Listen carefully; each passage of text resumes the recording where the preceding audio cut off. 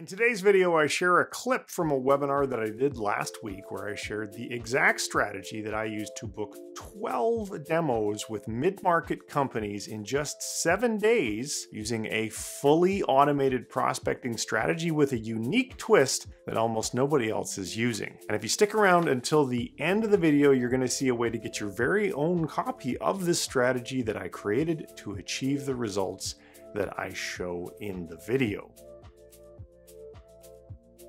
Are you looking for a way to book more appointments with qualified prospects? And would you like to automate your outreach on LinkedIn? Check out Flowster Connect. It is a fantastic piece of software for completely automating your LinkedIn outreach. Link right down below in the description, flowster.app/connect. This is August. I started around August 3rd. Demo.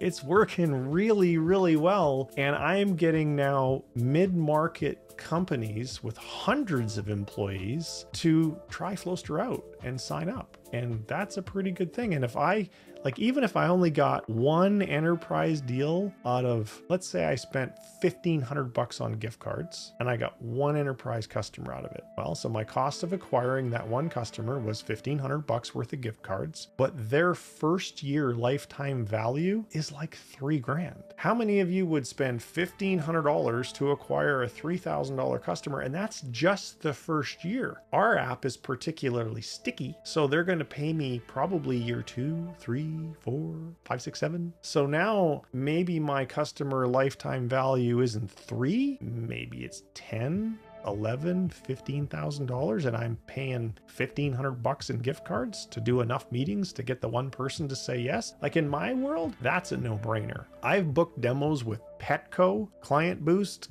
Cat and Direct, all these companies. Look at 13,000 employees. They're probably not going to sign on with us only because I don't know if we could ever even pass their security requirements for a company that big. That's not really my target market, but I still really wanted to do the demo with Petco, and they were super impressed with the software, and that opportunity is still in my sales pipeline. So maybe, but these are like 138 employees, 40 employees, 29 employees, 23, 37, 1,600, 136, 2,800. These are great accounts to be doing demos with, and all of these came from the strategy that I'm going to show you. I spent about $1,500 because in this iteration of the campaign, I was messing around with my $350 gift cards for COOs, and now I've tweaked my copy a bit and I've tweaked my targeting a bit. I'm now going after marketing managers and HR managers. I'm not offering them $350 gift cards. I'm only offering them 105. So now I want to show you my system.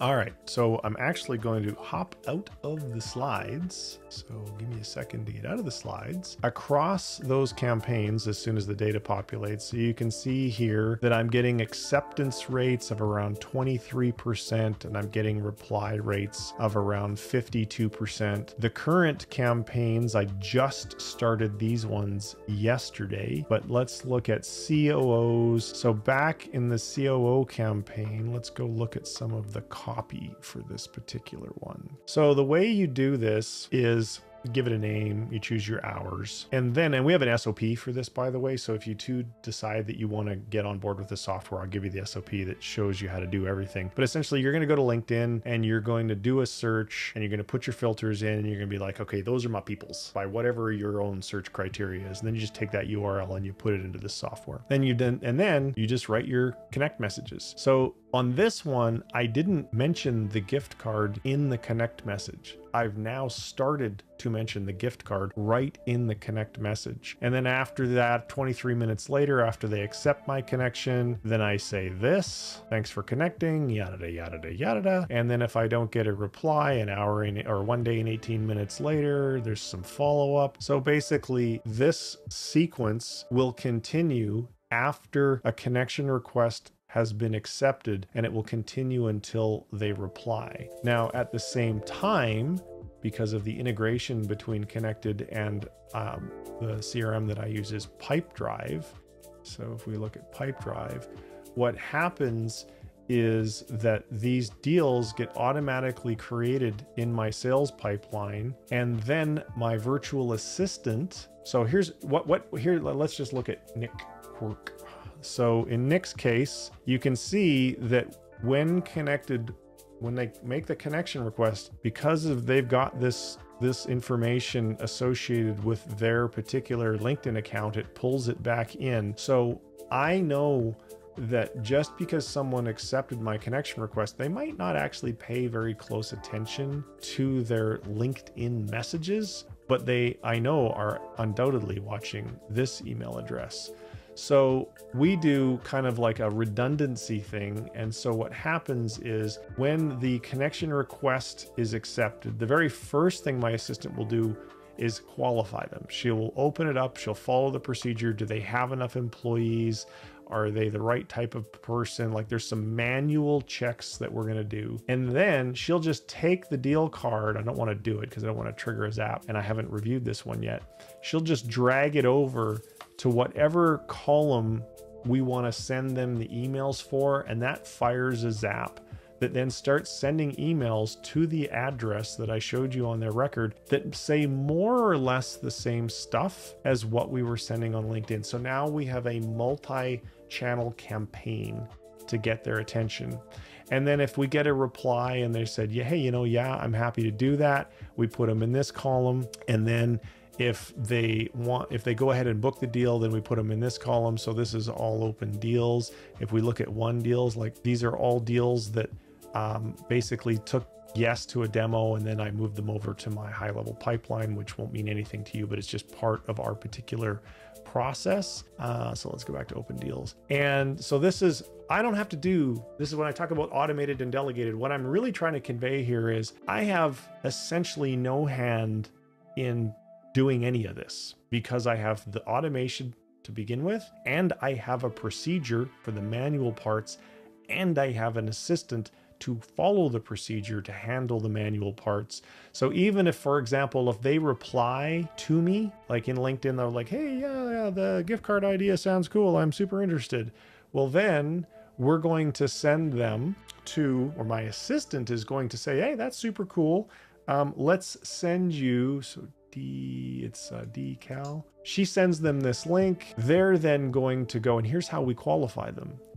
So let's just say I want to book on the 17th at 2:30. Look at this. Here's my qualifying. Is your company currently documenting processes on a regular basis? Yes or no? Where are you documenting your processes?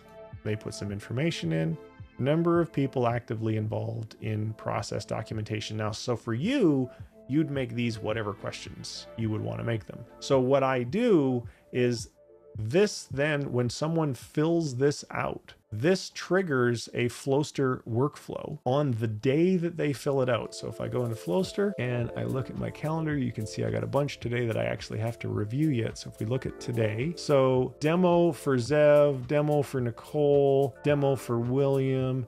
So these are automatically created thanks to a zap, and it's my trigger to go into the calendar and look, were they qualified? Did they answer? Because if they wrote no, I'm actually going to cancel the meeting because I don't want to talk to them. Because the only, for me, qualified is in the mid-market is they gotta answer yes. Because all I'm trying to do, like, let me show you my latest campaign. The first ones were, hey, I'm interested in doing some market research. Will you talk to me? Blah, blah, blah. But now that worked so well, I'm kind of going more directly to the point. So for example, if we look at my outreach, this is a brand new campaign. And if we look at my message, it basically says, hey, I see you're a marketing manager and I'm reaching out because we're building new workflow software for marketing managers. I'd like to give you this gift card for a 30-minute call, blah, blah, blah, blah, blah. What I want them to understand is that this isn't, in this iteration of my campaign, what I'm trying to tell you is this is less of a research call and more of a sales call. The message is basically, are you already documenting your processes? Cool. Would you be interested in seeing some a better application for documenting those processes? And are you maybe open to switching? That's why I'm asking these questions. So now that I'm getting people who are booking calls with me who are predisposed to the idea of trying out a new tool for something that I already know they're doing. So does that make sense? That's how I am qualifying my leads to make sure that I'm not booking appointments with people that I would then owe a gift card to that would not be qualified anyway. And by the way, at the very end of the meeting, so I've had people two things. I've had people respond and say, hey, I'll take the meeting, but don't worry about the gift card. Love those people. And then at the end of the meeting, I'll say, hey, if you want the gift card, just send me your address and I'll make sure I get it to you. Now, some people will follow through because they want their bribe. Fair enough. I offered them the gift card. They were qualified. I'm giving them the gift card. But what you're gonna find, not everybody will follow through. They'll be like one guy I had, he got so much value out of the call because it was more of a two-way collaboration, maybe we're gonna be partners discussion. He would have felt guilty in asking for the gift card because he was kind of interested to talk to me to see if I would be a partner as much as I was interested to talk to him to see if he would be a partner. So why did the gift card need to change hands in that scenario? Well, it didn't really need to change hands in that scenario. As you can see, this is a super scalable strategy that is producing amazing results. And if you'd like to get the software that I'm using to make this happen, there are links in the description below. Thank you very much for watching. If you found this video helpful, I would love it if you would smash that like button and then consider subscribing to the channel. Take care, and I'll see you in the next video soon. Bye-bye.